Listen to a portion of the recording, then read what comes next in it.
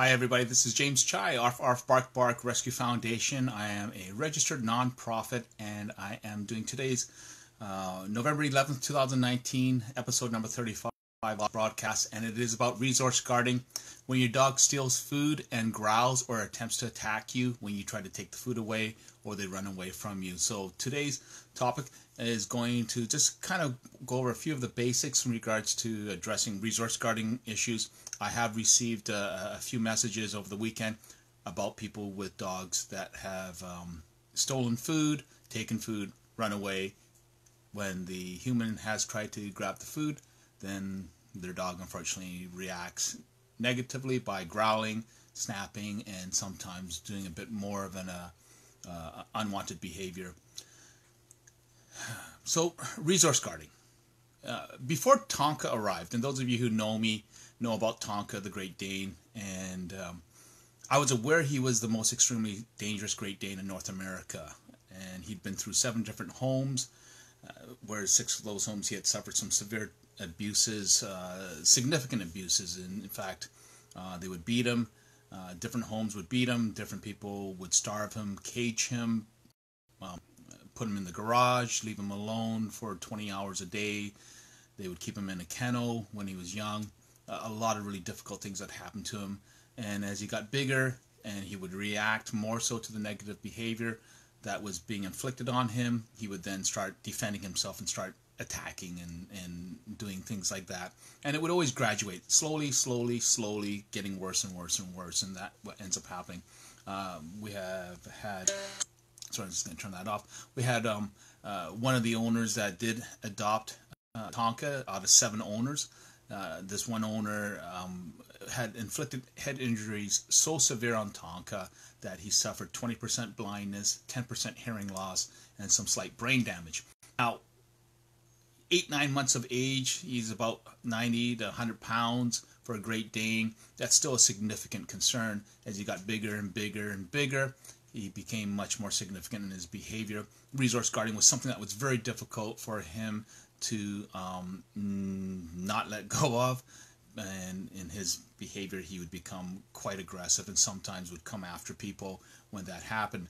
And he was in New York. He had attacked 16 people there, so he had quite an established history. And when dogs have such significant histories, they have a whole myriad of issues and dysfunctions, behaviors that are far beyond the scale of, well, pretty well everyone, and that makes him a danger. But one of the parts was resource guarding. And in one case, I'm just going to go through my notes here. In one case, an owner thought he would be brilliant, and he would use a shock collar, and he would use it to train Tonka, or to train it out of him, resource guarding.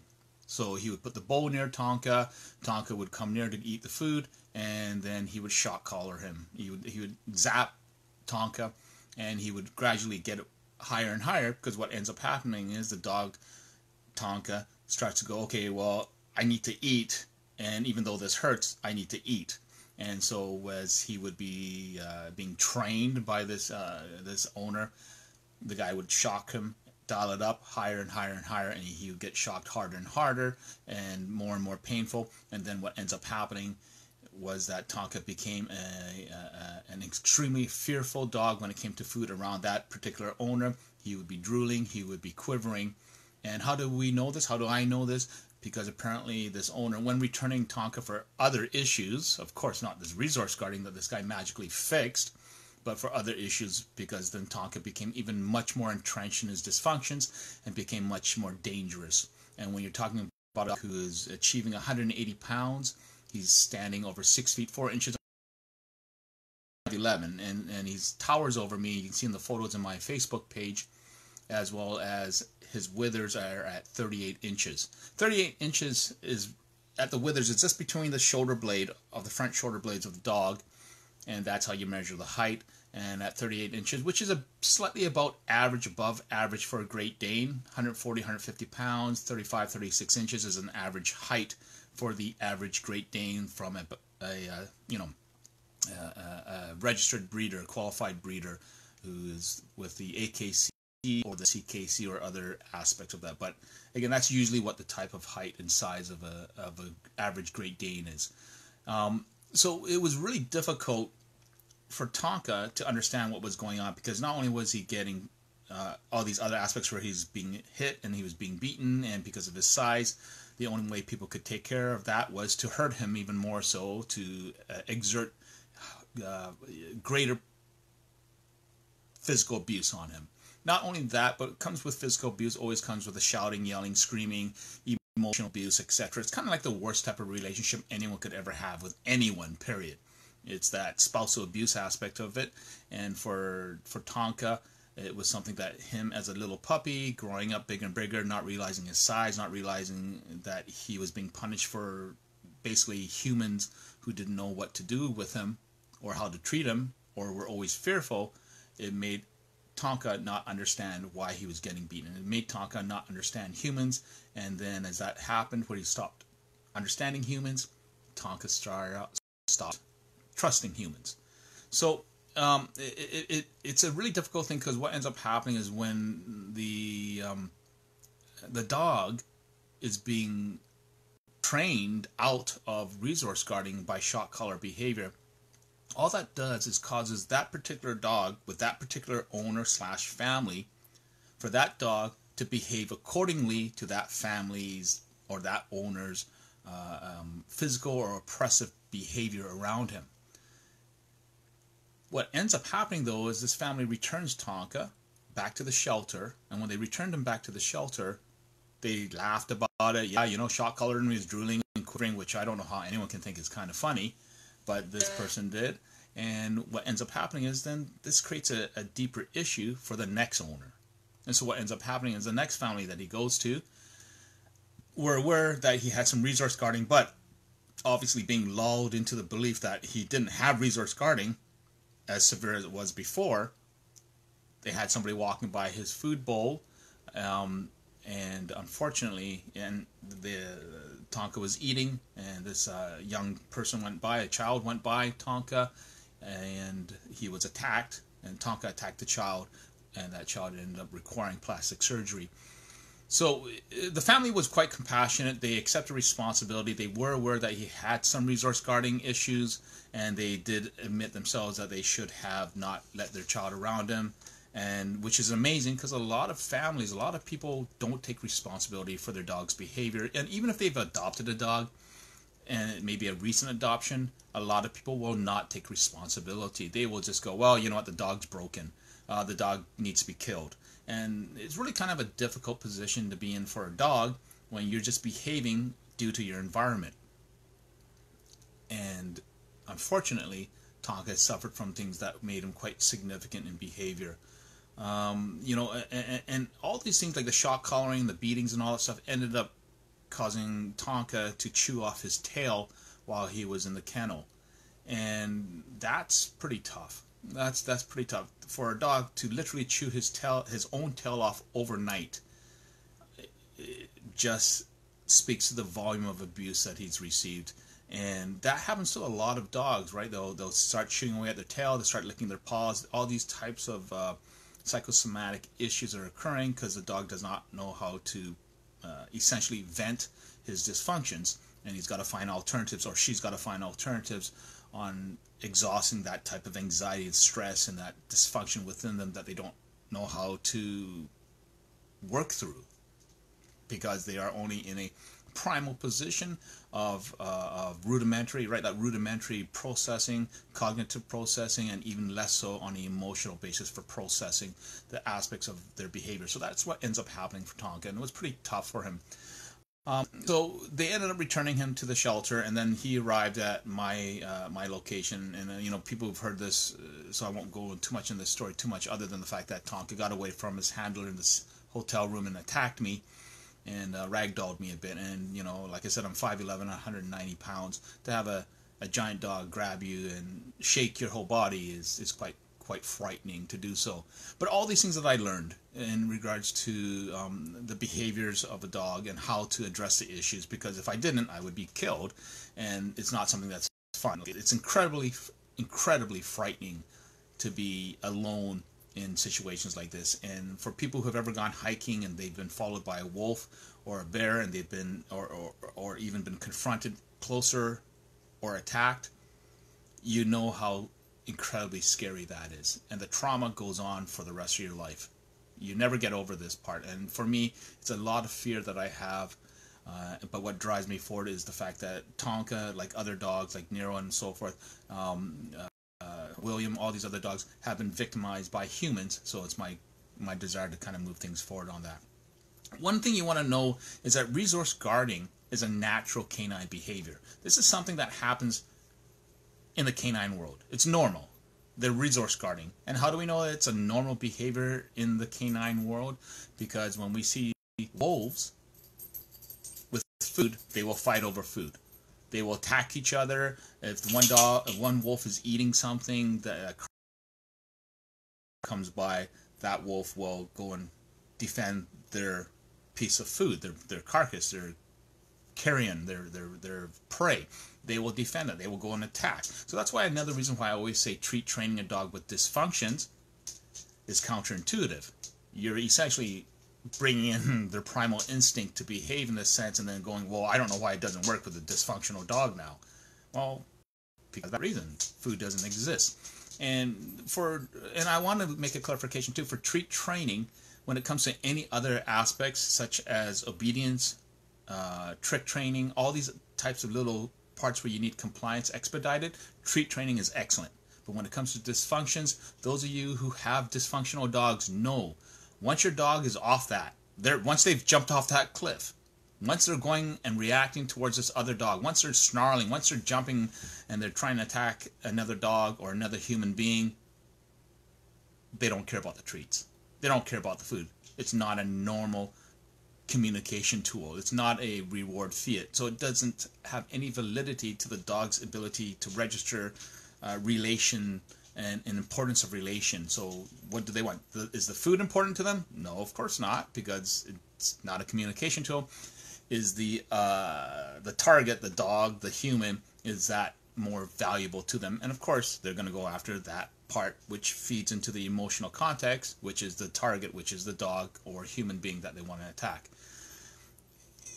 Wolves themselves, like food is something that has always been a resource guarding, right? It is a resource guarding with lions, with hyenas, with crocodiles. It's a resource guarded behavior. It's how animals survive. It's how we survive. If we don't eat, we get cranky. When we eat something that we love, like our comfort food, we feel joy, we feel nostalgia, we feel safe, we feel happy. It reminds us of contentment. And a lot of us, maybe not all of us, want to go to sleep after having a good meal. And so we want to keep in that context regards to the behavior of food relational to the rest of the animals, the species, and how they perceive it. And again, food is not a communication tool. It has always been a target to achieve for dogs, and that's one thing that we want to keep in mind. And that's why we wonder, well, why is our dog guarding this? Why did our dog steal something off the counter? Why? If you read the descriptions, you'll see two people who've sent me questions in regards to resource guarding, and I'll get to those later on in this broadcast. And I apologize for starting late. I'm refocusing, repackaging the way I'm doing my podcast. I'm sorry, my vlog, and getting that forward as well. And I should clarify too as well, hyenas are not canines. I found that out tonight. I Wikipedia'd it because I was like, I better make sure I don't look like So hyenas are actually not members of the dog or cat family. It says, according to Wikipedia, they are so unique that they have a family of their own called Hyanidae, Hyanidae. So it's something I learned today. It's kind of interesting. I always assumed that they were part of the canine family, and I was wrong. Anyhow, so what we want to do is we want to understand the value of food, of any item, as a resource to your dog is going to be considered important to your dog. Not just to see what the trade-in value of something is to exchange with our dog if they grab something, but to see why our dog has grabbed this particular item or particular food or toy, and of food, why has our dog decided to grab this particular piece of food, and if we are attempting to trade them with another item, why is our dog not able to take it? Now, I should give the caveat that when I work with my dogs, like Tonka, for example, when he first came into my home, these aspects of what I'm going to talk about don't apply on a dog that runs at a V10 level instead of like a V4, V5, V6 level, you know, which is similar to the APD's bite level scale of, you know, bite level 4 is breaking it's hurting the skin. Bite level 5 is lacerations and ripping the skin, and bite level 6 is causing death in an animal or human being. Dogs like Tonka are at a 10, V10 on my scale. These are predatory dogs with the intent to stalk, trap, and kill human beings. So we want to kind of keep it relational, and with Tonka, it was a point of somewhat reverse engineering his behavior of resource guarding, because he would attack me, and he wouldn't just attack me, he would chase me. Not just out of the room, he would follow me. Like, he would then forget about the food at his food dish, and he would walk after me. He would come after me. He didn't run, he would come after me. And then those are some pretty scary times to deal with, because again, as a predator, it wasn't the fact that he was eating, because he had the confidence to know, I'll just go back and grab the food, and if someone else grabs the food, then I'll just attack that animal as the other dogs in the home as well. So I'll just go after the human who came after me, who came to kind of step into his area where he was feeling comfortable enough to eat. Because of course, if he's been shock collared, all these things that are happening to him, people who have tried to train out the resource guarding in him have tried all types of things. They've tried to hit him, they've done a bunch of things, and that just created a dog that was so significant in predatorial behavior. And that is Minky making noise in the background. Minky, hi Minky. Minky's out here now. Minky is hanging out here. Okay, so you know, one of the most important parts here is trust. Trust is so important. Trust is important between you, me. Trust is important between our friends, between our family, between our loved ones, between our spouse, our partner, boyfriend, girlfriend. Trust with your boss, trust with your employees. Trust. It's super duper important. Hey, we go through a lot of trust when we go to the fast food store sometimes, fast food restaurant, right? We go to, like, you know, a fast food chain, and we hope that we don't upset, you know, if we have a special order, we hope we don't upset the cook in the back, because then we've always heard those horror stories where we find, you know, hair in our food, or we don't know what's happened to it, right? So we're always trusting people. Our dogs are trusting us at all times. Even if they're living in our home, they're trusting us to be here. To be, hey, you know what? You're not going to take my food, are you? If you're going to take my food, I'm going to have to defend it, because I don't trust you, because you're going to take it away, and you might think it's funny, but to me, it's the only way I'm surviving. Minky, seriously. You could see Minky's face. Minky. Minky. Hi, Minky. Sorry, I had to show you. He's so adorable, but he looks so innocent sometimes. And Sammy's over there. Right, so trust is a big thing. We want to make sure that we have trust with our dog, but more important, our dog needs to be able to trust us with their food, with their resources. And a lot of people have said things like, well, you know what I do, or what we can do is we can feed our dog by hand. We can feed our dog by holding the food bowl. We can feed our dog piece by piece, a little bit at a time, etc. And those are great ways to establish trust. Thanks, Sammy. Those are great ways to establish trust with your dog if your dog is never going to be around other dogs. If your dog is never going to be around other humans. Because it's easy then. Well, your dog only has to rely on you. You create a presumption of regularity to your dog, that he understands that you're never going to take the food away from him, or if you do, you're going to bring it back to him. He has that regularity. But when you hand feed the dog that has dysfunctions, when it comes to the next person or a stranger, your dog may not be as receptive in a home environment or a closed environment, or an environment where your dog is feeling anxious, dysfunctional, whatsoever. I know that there are people who are taught to give treats to people's dogs. Hey, you know what, here's a treat, let them know, you let them get friendly with you and all that stuff. And those are great for the basic aspects of dysfunction, you know, the V3, V4 level dogs and all that. But when you go to V5 as the bite level 5 equivalent, bite level 6 where the dog is deliberately intending to kill, it's a much different aspect of dysfunction because it is rooted deeper, such as an iceberg, in the behavior of the dog. So we want to create that trust so that when our dog understands that it's okay for other people to be around their food bowl, it's okay for other people to be nearby. Because that's the worst thing you want happening is if your dog is dysfunctional and is a resource guarder and they're by their food bowl or they've got treats or they're underneath the dining table and somebody walks by and your dog goes out and nips at them, or worse. We want to be able to teach our dog to understand that it's not acceptable. Not only is it not acceptable, it's not allowed. Not only is it not acceptable and it's not allowed, but it's okay to just let somebody walk by. So how do we do that? How do we downtrain primal instinct with human interaction? It's that connection. And this is something I'm going to end up talking about in more of a feature series type of discussion through my podcast. You might notice it, I'm sure a few of you have noticed that I'm not talking the same way as I used to. I'm just trying to create a bit more of a structure program, and so that when I get into my podcasting, hopefully, well, some of the equipment's arriving next week, and then at the end of the month, beginning of December, I'm getting the laptop finally arriving from Costco. It's on back orders.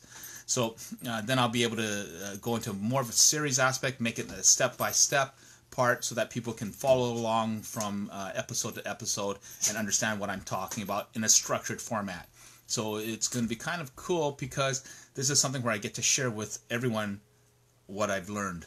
And I can over 1,400 days and over 20,000 hours alone with extremely dangerous dogs has taught me an incredible preciousness and love and compassion for the majority of things that are going on in this world. The bad things you can't do about, but you know, anyhow. So I'll get back to the part is, so getting back to it is, you know, trust is so important, right?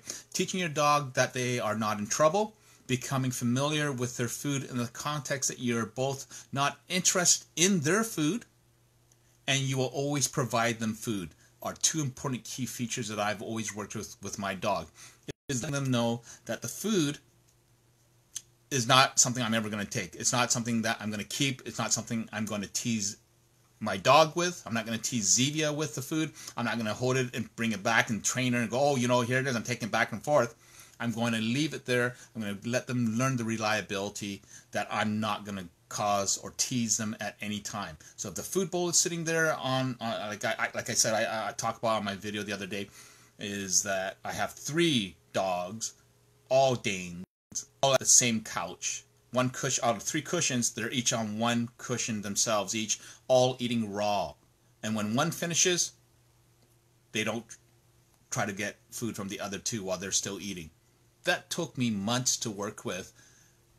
Initially with one dog, and then after they come in, the next one and the next one, then I learned how to make an adaptation by learning myself how to survive, because the last thing I want to do is break up a vicious Great Dane fight, because like I've said before, they move furniture, and when they bite, some of them are biting with a 700 psi bite strength, so they can crush my arm. And it's felt like that sometimes as well when I have been bitten. Okay, so again, we want our dogs to understand that we're familiar with their food. So one of the things that I do is I will bring the food bowl to them, and I'll bring it in seniority. And I talk about seniority in the family pack in my home. I will feed the dogs in seniority.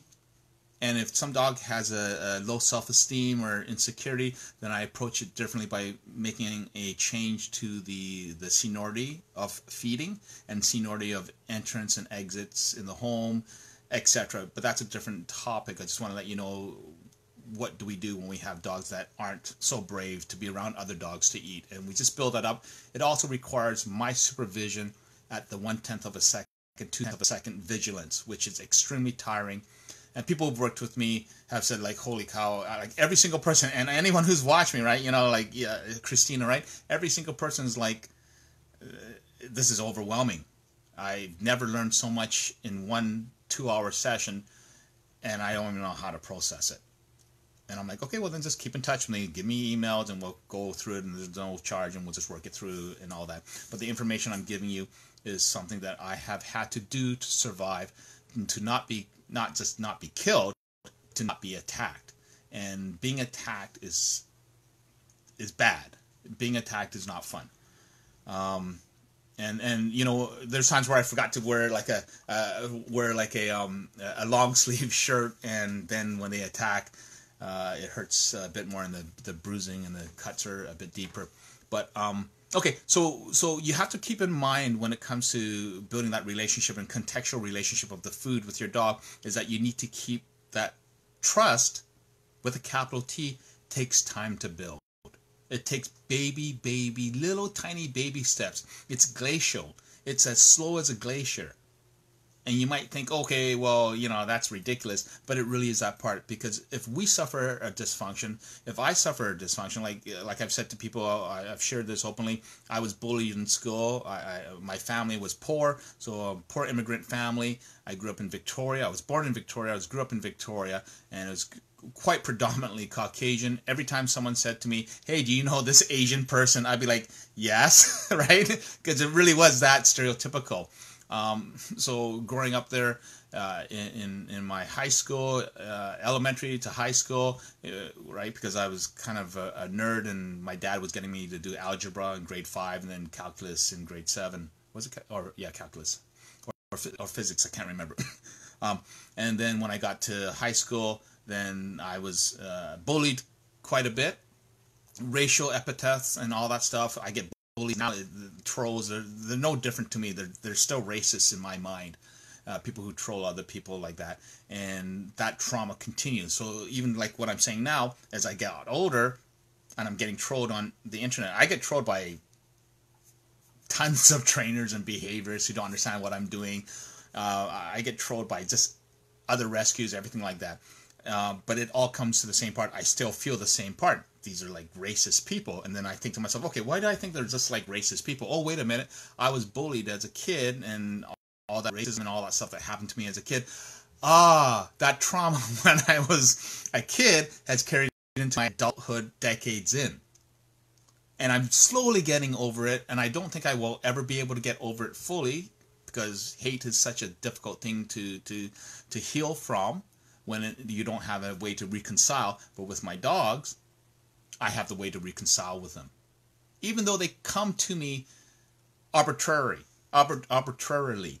These dogs, like a lot of people will adopt a dog, or they'll buy a dog, and they'll look at the photos, and they'll, search around, they'll ask a lot of information, and they'll critique. They'll be looking to adopt a dog. We'll have 2, 3, 4, 500 dog photos, different dogs you look through all over, right? There's tens of thousands of dogs literally that are available for adoption on various pet finder websites and pet adoption websites. And so what will end up happening is you'll look through all these dogs, and you'll look through all of them, and you'll go, okay, I want to pick this dog because they have this demeanor. I'm going to email the rescue, ask them some information, etc. And you get to go, oh, well, I think I'll take that dog. And you go, oh, well, that dog is maybe a little bit skittish, but you know what? I feel sorry. I know I can help that dog. I'm going to adopt that dog. And so you have the arbitrary decision to do so. On my end, I don't have that arbitrary decision. The dogs that I take, if they're dangerous, if they've attacked people, if they're 150 plus pounds, send them to me. Anybody who runs rescue who knows me, Stephanie, Amy, you all know that's what I've said. Erica, you've all known I've said that. I'm looking for that one dog that's 150 plus pounds, 36 inches at the withers, must have attacked at least 6 to 9 people. That's the dog I need to adopt next, because I've adopted them in the past. So it's just normal for me. And that's my skill, right? And so I'm not trying to take away from other trainers' behaviors either. It's just I'm trying to prove to other trainers and behaviors that every single dog can be down-trained, no matter how dangerous, vicious, aggressive. They all can be. So I just want to put that out there. Okay, so let's see. Just keeping my notes. I've got notes down too as well, which is great. I was able to take an hour and a bit in between phone calls and messages with people, be able to do that. So I'm just gonna read what I said here. In my upcoming podcast launch, I will be discussing various steps I used, learned, and discovered in down training, resource guarding in every single dog I've ever rehabbed in-house or personally adopted, and every dog I personally adopt, which are Great Danes, always have significant dysfunctions, just by the preference of being, beaten and hurt so badly. And a lot of times with Great Danes, people think Great Danes are super kind and gentle, and I've had flack from other Great Dane owners saying, well, why are you always coming down on Great Danes?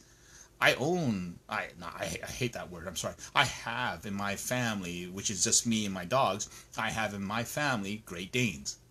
And I have always loved the breed, I've always respected the breed, admired the breed, and I learned by trial by fire when I adopted my first Great Dane, my beloved Lincoln, that he had extremely high prey drive because his former had let him catch a baby squirrel, kill it, and play with its body for 45 minutes, and they thought it was funny. He would attempt to attack people while on chain. On leash. He came with me with a slip chain. I had no idea what those were. A whole bunch of things, and a lot of things happened. But he would try to attack people while we were walking across the intersection, down the street. He'd see a dog across the way. He'd try to attack the other dog. And Lincoln was 154 pounds, so it's really difficult to hold a dog like that when I didn't have any understanding of leash control, my leash manners, being a leash ninja, having control of my body mechanics, the stability, or even being able to predict or watch what Lincoln was going to do before he would react or be consequential to the environment. And I always call that, by paying attention to our dog before they do something bad, accident reconstruction. We figure out what happened beforehand to get to that point. When it comes to dogs with resource guarding, we figure out what happened before they got to that point. Was the dog starved? Like as in Tonka's case, were they teased? Were they shock collared? Were they beaten? All these parts of it are issues. Even for example, Nero, my beloved Nero, who passed away. Oh wow, I didn't know that. Sammy writes, Great Danes were banned by the AKC, American Kennel Club, in the early 1900s because of temperament. And that was back then when Great Danes were being used as boar hunters, right? They would hunt boar, and that's why you see their ears are all clipped by that for purely functional reasons, because the boars would gouge and rip out their ears and all that because of the big floppy ears. And so then that was where dogs, Great Danes, were cropped, and then after that passed on. No more boar hunting, and Great Danes go back to the Egyptian times, actually, to the pyramids, and they were also with English royalty as well. But what ended up happening is after they weren't used for boar hunting, they became domesticated dogs, gentle giants, as they bred into that temperament. Then people continued to crop the ears of dogs, Great Danes, which I have to say is a superficial aesthetic aspect, and it speaks to the insecurity and the materialism of the person who decides to do that. And I know I'm probably alienating a bunch of people, but it is something that is extremely frowned upon in modern society now. So, and you know what? Nero came to me with cropped ears, and I knew that by walking around, people would look at me like, oh, the guy cropped his dog's ears, and he also came to me intact. And so people were like, oh, he cropped the dog's ears and his dog's intact. Yeah, this guy's me, like, they're looking at me like with dirty looks. People would pick up their little dogs or medium-sized dogs or even Labrador 80, 70, 90, 100-pound dogs and walk across the street with them. I'm like, okay, what? Right? But yeah. So I gotta get back to this whole thing here. So when it comes to the aspects of resource guarding, depending on what your dog's behavior, it's completely important to understand what's causing your dog to resource guard, to guard resource, to look at food as a high value target. Even toys, right? You sometimes say your dog has a toy and you try to take it away and they're resource guarding it, they're growling as well. Same with personal items, right? You come home one day and your dog's grabbed your shoe or your clothing, and they have it on their bed or they have it somewhere, and you go to grab it and they immediately go after you, they bark at you, sorry, I'm a little itchy here. They go after you, they go to growl at you, some lunge at you. You know, even if you're just walking by them, they come out wherever they're hiding. You know, smaller dogs hiding underneath the table or by the couch, and they come out and they try to attack you because they think you're going to take it away. It's our behavior. It's our habitual behavior around our dogs. Are we giving indications, even if it's subliminal or subconscious or just nuanced body behavior? Are we giving signals to our dog that we're going to intimidate them, that we're going to take the food away, we're going to take the toy away from them, or we're doing something to make them feel that they're not going to get that back, or that we are taking away something that they themselves, our dogs, value as an important item to them? Resource guarding, right? That's what resource guarding is. So what is it that we're doing in our behavior around our dogs? So with Tonka, for example, I had to approach it in a much different way, where I had to kind of create a regularity with feeding him, etc. And then slowly over months, not weeks, but months, get closer and closer and closer and closer to him as he would eat. There would be times when I put his food down and I feed raw, and so he would be eating his raw, and all the other dogs are eating, and I would be feeding his raw, and I would go to purposely touch his back end, and he would literally turn around and not chase me, but come after me in a slow, steady pace. And then he would corner me in my kitchen, and it's a lot of breathing through. I think, Deborah, you asked me one time that you said to me that I have learned to, essentially swallow my fear or face my fear in all these situations, and I replied that I didn't learn to face my fears, and in fact I'm extremely scared. It's even when I go and work with someone's small dog who's like 20 pounds, I'm afraid of getting bitten in the face. Even if they say, my dog's super friendly with humans, my dog's never bitten anybody, no matter, but they hate other dogs, or they're OCD and they're spinning around all the time and they won't stop spinning, etc. It doesn't matter if they say my dog's never bitten anybody. In my head, just like being bullied as a kid, in my head, that PTSD in my head is my fear of being bitten in the face by your dog. I don't enjoy the fear, but I just process through it. And you can tell it's a little bit difficult here for me right now to discuss it. My heart's beating like crazy, all that kind of stuff. So even when I go by Tonka, when he would be eating, I would get close enough to him, and day by day, gradually go near him as he's eating. And people, like when I work with people with their dogs, they see progress happen in one session, literally one session, because I can evaluate and decipher the dog's nuances at 0.2 of a second. I'm 100% accurate. You watch my videos. I'm going to put the video of like Diesel, the Great Pyrenees, which is a question another owner asked about her Great Pyrenees, who's 10 weeks old. Brando, the pit bull. Gordon, the disabled reactive bulldog. Axel, the German Shepherd, 6-year-old, attacked his own family and all that stuff. All these dogs were addressed in one session. Well, except for Diesel, because he was on a foster situation. But they're all addressed in a short time frame. So the progress is there, but it has to be careful where people are not expecting the progress that they see with their dog achieve forward. Even when it comes to resource guarding, I had somebody who hired me about resource guarding for their dog who was dangerous, period. He was dangerous to other dogs. He was dangerous to other people, but to his owner, he was okay. He was good, but his owner couldn't get close to him when it came to food. And so he said, well, the other stuff we can deal with another time, but I want to kind of get this addressed with the resource guarding because I want to be able to clean up if he makes a mess. And of course, my first question is, well, do you really need to clean up his mess? Like, does it matter? Why don't you just wait till your dog's finished, walks off, and you clean it up, and then he understands the familiarity of it. And he goes, well, I don't really want to because of the OCD thing this guy had. So I'm like, okay, cool. Right? There's nothing wrong with being on OCD. So anyhow, so I showed him how we can get closer to his dog to the point where I was actually able to put my hand at his dog's food bowl with food in it. And create tolerance, creating that aspect of it. And like I say, it's a different topic. It's a step-by-step aspect because it's at a much higher level, which creates almost somewhat a opposing approach, but it all makes sense because of the level of dysfunction.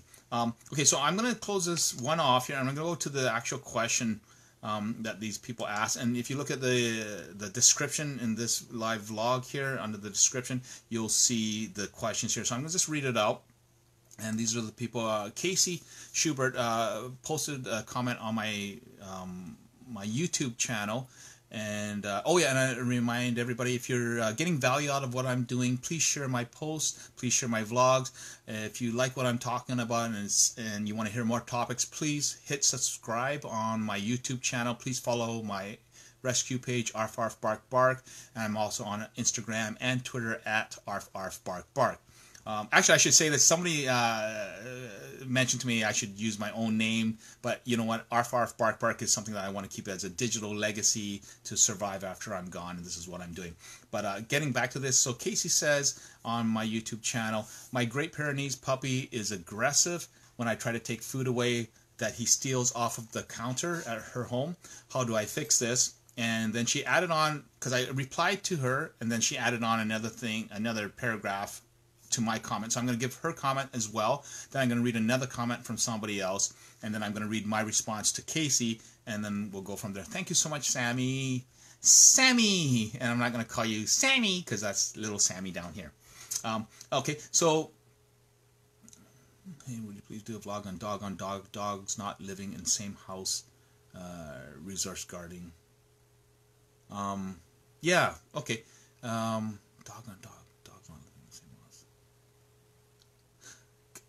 I'll probably, maybe you can send me an email, Hetty, with a little bit more detail what you want specifically, and then I can, you know what I mean. Then we can be more more specific, because even though it's more custom specific to what you're talking about in regards to your dog, right? Because we work together with her, with Sally, is to realize that your question is similar to a lot of other people who have dogs too. So even when you're talking about dog on dog, resource guarding, etc., if you talk to other owners, you'll find that what you're asking is quite a common question with other people as well. And then to be able to share what I'm doing, I want to be more specific so people can kind of identify things and all that. And I hope Sally's doing really well, and not scratching at the ground. And you know, you saw that OCD, that dysfunction, right? Of that. Okay, so getting back to Casey. And my battery's running low here too as well, so I want to finish this off sooner because it didn't charge up soon. So Casey also says, besides her saying my Great Pyrenees puppy is aggressive when I try to take food away, he steals off the counter, how do I fix it? She also says in her reply to me, trading it out with a higher value food item does not work. But does that mean that I'm teaching him to steal for a treat? Also, when he does snag an item that he wants in the house, he will run away. And yes, I do have to go after him. He's only 10 weeks old, so he's he's only 2.5 months old, so he's probably like maybe 30 pounds, 20 to 30 pounds right now. And he's only 10 weeks old, and I don't know if it was this way. When I do take food items or things he can't have away from him, he will bark, growl, snap, and lunge at me, right? So this is a common thing. I still take it back and tell him to leave it. I have started carrying a lime slice with me and dropping it occasionally and telling him to leave it. When he doesn't listen, he gets a mouthful of lime. I'm hoping that will help him to start to listen and trust that when I drop things, that they are not always good. So it's kind of somewhat like a tacit type of manipulation, right? Not necessarily an aspect of intimidation overtly, but it's a tacit aspect of manipulation. So she says, goes on, I have talked to a few trainers here, but none of them will deal with Great Pyrenees because they're such big dogs, right? I mean, Great Pyrenees might grow to like 140, 160 pounds at the most. Great Danes, 180 to 220 are not uncommon. Mastiffs, the heaviest Mastiff was 345 pounds according to the Guinness Book of World Records. You can Wikipedia that, right? It's just anecdotal things. 345 pounds is extremely taxing on a dog's physical structure. Same thing. Like all my Great Danes as well when it comes to food. I keep them lean because of the weight, because it doesn't matter what they do now, it will catch up to them when they're old. And so I do an ounce of prevention, and I'll talk about that another time. Okay, so another message came in over the weekend as well from Shannon. That's the pseudonym, is Shannon. And she is a former canine handler for the police department in her city. And she has an Anatolian Shepherd. He's 100 pounds, 2.5 years old. She rescued him, and she's had him since 12 weeks of age. So when he was 3 months of age, so she rescued him. And she says Anatolians are stubborn. Same with Great Pyrenees. Same with Great Danes. They can be kind of like, don't take it away from me, Dad, and that kind of behavior of them. But they're all like, all dogs are kind of like that, right? Okay, so she goes, Shannon says in her part of it, last night she got into the kitchen, grabbed the butter dish, and ate the butter. So, you know, it's going to give her diarrhea, so I feel sorry for her dog. But she goes, when I went to the corner, I saw it. After she had taken the butter, I went to go get the butter dish, was successful at grabbing the butter dish. But her Anatolian, she turned around and grabbed my arm with her full mouth. So I'm assuming that she clamped on. She did not bite down, which I knew she could, but she held my arm with her full mouth. She is very food motivated. It is very uncool that this happened, and I realized that a correction should have been done. Coming from the police canine training, the correction is usually a harsher type of discipline. Right, and I'm not going to go into the police canine thing about that. I don't care if you publicly display how to rectify and I can add my comments to. Okay, so she said it's okay to publish. She goes on. My roommate and I do train her with love, so she's been following my post. Thank you so much, Shannon, with love, because we realize that it works better with her than with my police dogs. My concern is she grabbed my arm and basically told me that she was in charge. I'm a little bit more relaxed with her in raising her because she almost died, so I just give her nothing but love. She listens to my roommate a little more than me because maybe he's a male, so her roommate's a male. I want to kind of just say that part of it, and Shannon is right. When the dog grabs onto your arm, if they're not, they know their bite strength, unless they're in a high level of excitement or anxiety. They know their bite strength. They know how long to grab them. I mean, I've had dogs, Danes in my home where they've grabbed me and they've shooken my whole arm as well, and they haven't left very much of a laceration. They've created bruising so they can shake my arm, but they haven't cut through the skin, thankfully. That's even with bare skin as well. So they do understand their bite strength. It's us teaching them what's acceptable. And I know I talked to a couple the other day that I worked with in regards to their dog who's always mouthing and nipping. But that, again, is a different topic. It's really quite straightforward. It's really actually quite easy to address if you have, and you also have to have a relatively high pain tolerance on that. And I'll get to that one day. Okay, so the questions are, you know, when it comes to the biting on the mouth, right? So her Anatolian, Shannon's Anatolian, not Casey's Great Pyrenees, but Shannon's Anatolian grabbed onto her arm. And so obviously she went to grab the butter dish, which the Anatolian obviously had eaten it already, and she still knows that there's trace amounts of it. And even if the trace amounts of the butter are gone, her Anatolian, her dog is still going to be like, that's still mine because I caught it, right? And I took it. I got it. It's mine. It's my resource. It's my property. It's my possession. It's mine. In that sense of it, in regards to the primal aspect when food is a motivation, okay?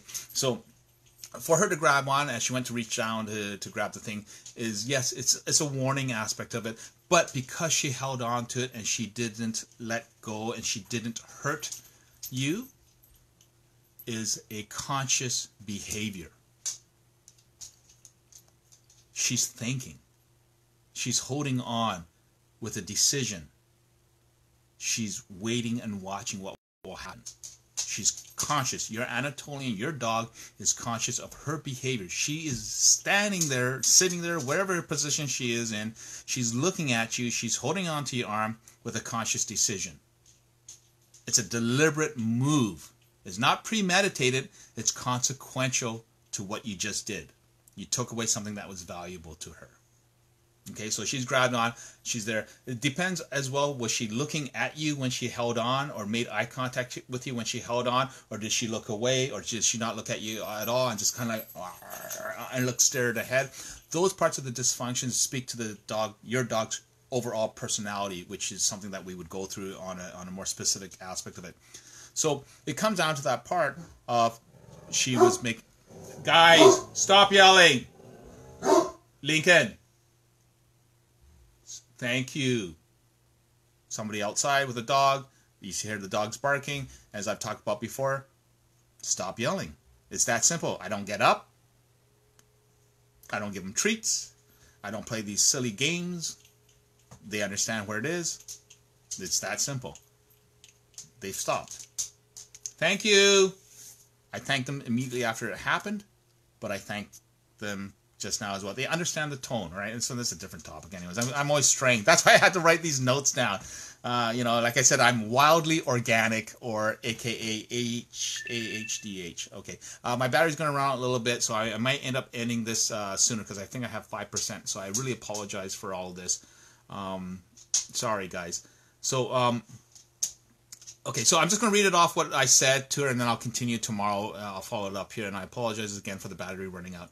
So I said to Casey, and you can see my answer on my YouTube channel under the Great Pyrenees, and I'll put the link in this description after I revamp everything and revise it all and go through this all. Hi, Casey. Sounds like he's learned to make aggressive sounds and behaviors that have stopped you from taking it away from him. Your puppy has learned that if he steals food from the counter, you'll take it away. By growling, he knows that makes you stay away, right? That natural intimidation. It's not done on purpose. It's just a learned behavior. It's a defensive measure, right? I talk about dogs, animals in a defensive measure. This is a natural canine behavior. First, it's prevention.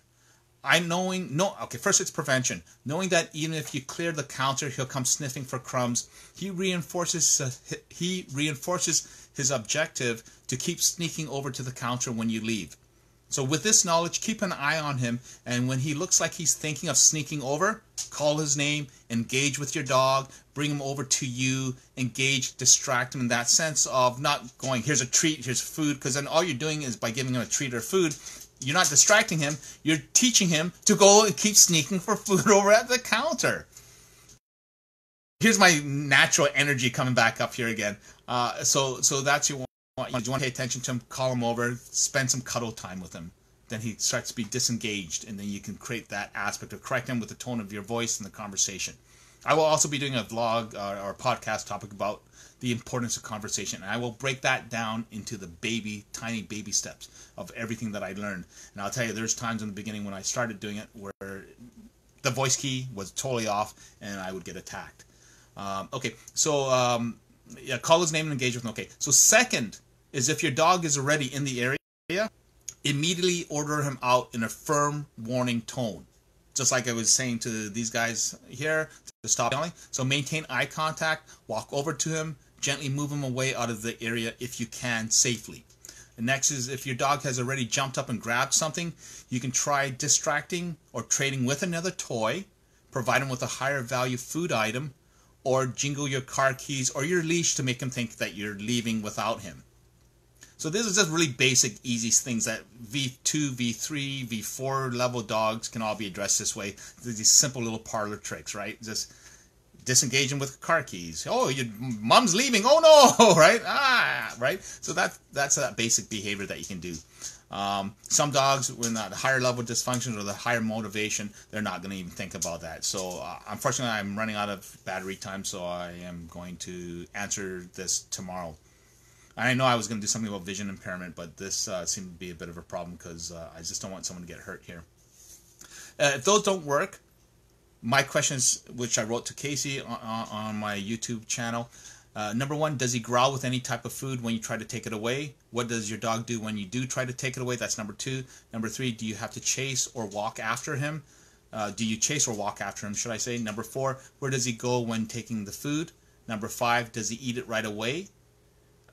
Or does he run away and hide and eat it there? Number six, what have you tried in the past? And number seven, how long has this been happening? and he's only 10 weeks old, right? So it's a little bit of a difference. When it comes to Shannon's Anatolian, regards to the biting and grabbing the butter and all that stuff, the discipline and that love aspect is essential to kind of re-engage by, hanging out with your Anatolian afterwards. The other thing that I wrote down as well to Casey is his growling also indicates he's not understanding that you, as his mom, your dog needs to listen to you, right? Your dog needs to trust you. He considers taking food from the counter as something he's allowed to do, normal behavior, because he doesn't understand the territory of the home. Your dog doesn't understand what isn't his to kind of sneak around. And even though that he's getting tall enough to go over the counter, he needs to understand that you're not allowing him into certain areas of the kitchen, or that if he is in those certain areas of the kitchen, that you can order him out of that. And that can come to the point where when he's waiting for you to feed him, you can just basically walk him out, push him out, like just walk forward into him and walk him out of the room past, a certain, the doorway, and then he's out on the doorway. And when he comes in, you're like, out, Zevia, and then you walk him out that way again and again. So that's something that you can do. The other aspect too is always to make sure that you safeguard your food when you leave, right? You got to create the prevention yourself to eliminate the frequency of his sneaking over to find out if there's food there. You can always put large pots and pans in front of the food when you leave, so that way he's got to get around it, and of course he's going to smell the metal or the steel, and he'd be like, yuck, right? And then it will kind of dilute the scenting of the food itself, right? There's a psychological aspects of it. So I'm hoping this is helping some of you guys there. Please make a comment in this, leave your thoughts in the comment section. Let me know what you think as well.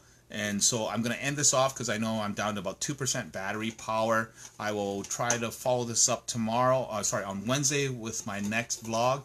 And again, if you like what I've been talking about and you want to hear more, please subscribe, please share my work, please follow me on my Twitter and IG at arfarfbarkbark, and my website arfarfbarkbark.com. If you need help, there's a tab, help for your dog. Help for your dog. You'll be able to see how accurately I've read people's descriptions and photos of their dogs, right? And you'll be able to see what's going on. And we do that. Unfortunately, I have to say goodbye. I can't answer anything else. Sorry, Sean. My battery's almost dead. And but yeah, take a look. arfarfbarkbark.com. Join my closed reactive dog group. Your questions and I will answer them live. You don't have to pay me $160 an hour for a phone consult or video consult, because then I get to share this gift that God has shared with me with the rest of the world for free. And this is something that I want to do and continue doing. So we're going to improve this. Thank you all for following me on my journey. I just really appreciate it, and I'm humbled. Just humbled by people wanting to hear what I have to say. So I want to thank you all. And this is the first step of my journey into podcasting, into getting the word out, just to help other dogs. Thank you. Good night.